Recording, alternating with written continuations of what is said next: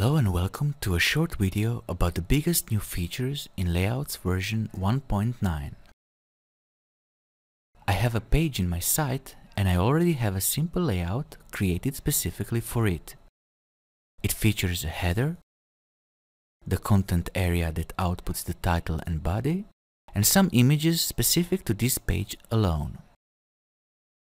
Now, I want to show you how Layouts allows to separate the content part that is specific for this page only from the rest of the design that can also be used as a template for displaying all of the pages in my site.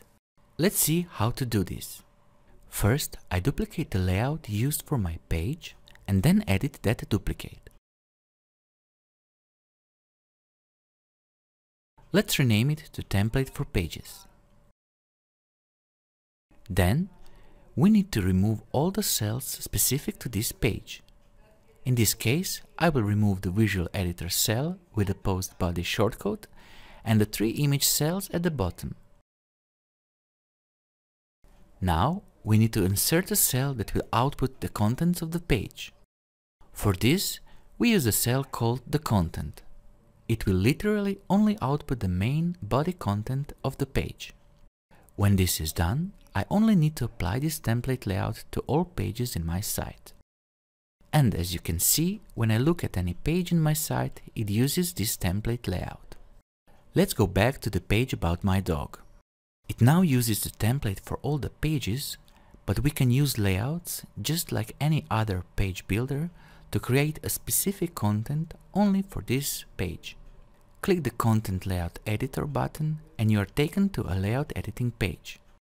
But as you can see, it looks much simpler. This is because you are now editing a content layout which will only be used for this specific page.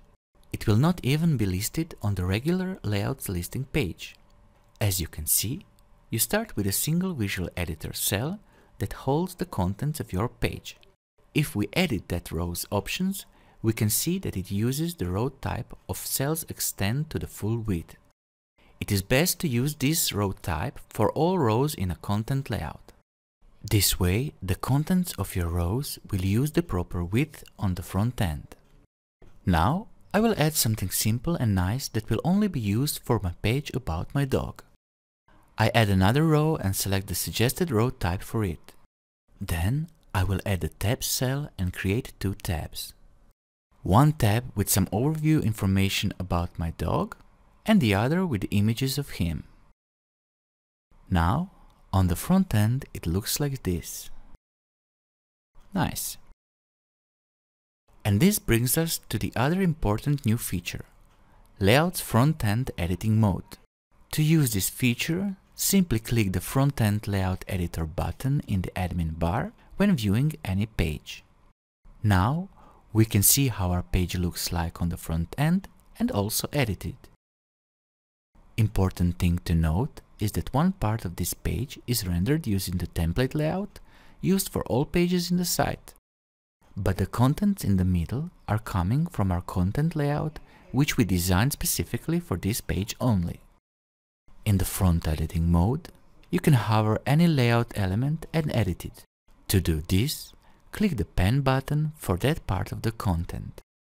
As you can see, a standard cell editing dialog pops up and allows you to change the contents of that particular cell. After applying, the front end is automatically refreshed with all the changes. Layouts Front-End Editor has another important feature. It allows you to see where a specific element is positioned inside your layout structure. This helps you to know exactly what and where you are editing. To see this in action, simply click the wrench icon for any cell on the page. A dialog box appears with the information about this cell. This list tells us where the element is positioned. In the case of my content cell, it is positioned in the layout called Template for Pages. I can also see that the actual content is naturally coming from the page called About My Dog. You can also click any element in this list to edit it directly. For example, if I click the row called Row 2, a dialog box with its options appears. Final thing to note is the button called Edit Layout on the Backhand. It allows you to easily switch to backhand editing and lists both the template layout and the content one. Thank you for watching.